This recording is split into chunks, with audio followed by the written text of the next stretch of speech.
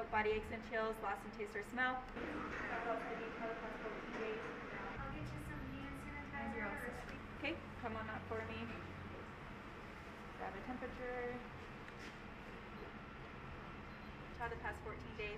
Been in contact. Pleasure to be here. Wish I could shake your hand. Yes, ma'am. You step right here. All right. You want me here? Yes, ma'am. You're good to go, ma'am. I'm good? Yes. Hello. How you doing? Good. How about yourself? Good. Morning, ma'am. Good. How are you? All right. You're good. Morning, ma'am. How are you? Good. How about yourself? All right. You're good. Major Adam Cooper. I'm the Chief of Pharmacy Operations at the Satellite Pharmacy, and I'm from Rosamond, California, which is right next to Edwards Air Force Base. So the preventative measures that we're taking is we want to make sure that our patients are engaging in good social distancing.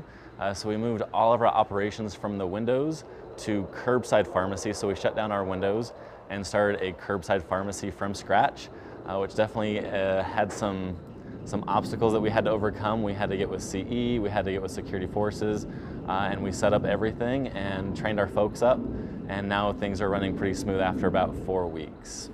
And so you would say that it took? I think anytime there's change, there can be challenges, especially when you're dealing with 75,000 beneficiaries and quite a few staff members as well. So training the staff and then also training the patients also so that they can learn the process has been a challenge, but again, after about a month, I think the staff and the patients kind of understand the routine. And I also think it's kind of important to mention the fact that a lot of our patients, they're really stoked about the curbside services to the point where some of them are a little bit sad to hear that it's probably going away once COVID-19 stops becoming the threat that it currently is. So prioritizing safety, so we are using protective measures or PPE. So we do have face masks, we do wear goggles, we do have gloves. So the staff that is specifically interacting with the patients have all that on them. And then in the pharmacy itself, we're wearing the face masks. So we're doing that. We're social distancing wherever possible. The mission is essentially the same. Really the only thing that's really changed significantly is the fact that the distance between the patients and where we store medications is a little bit further. So it does require some extra manpower to run between point A and point B. But our operations have essentially stayed the same up to this point. The only thing that has changed, which we've kind of reverted back to, is we are doing 24-hour turnaround for most prescriptions.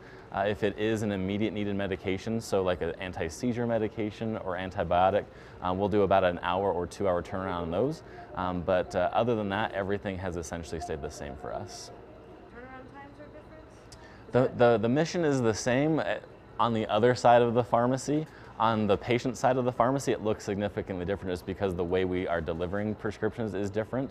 But what we do behind the closed doors of the pharmacy is pretty much the exact same. Yeah.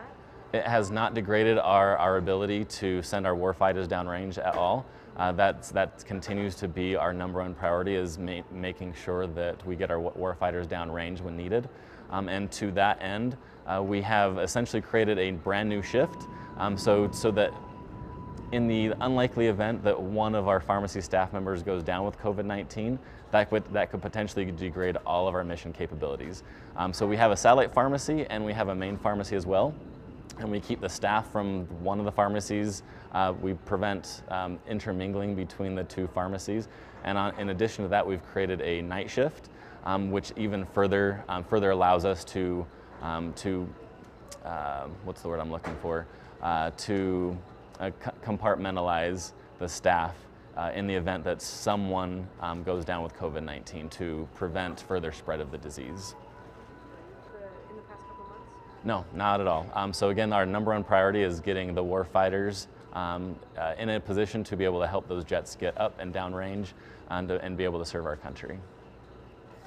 So with the training and with the relatively frequent tweaks here and there of our process, our staff has been extremely resilient. Especially when we first started, we essentially learned that we were going to be doing curbside ops on a Friday afternoon, and come Monday morning, we were going through everything, and it was great. There was very little lag time in our staff learning the entire process to the point where they could execute the mission appropriately, effectively, and efficiently.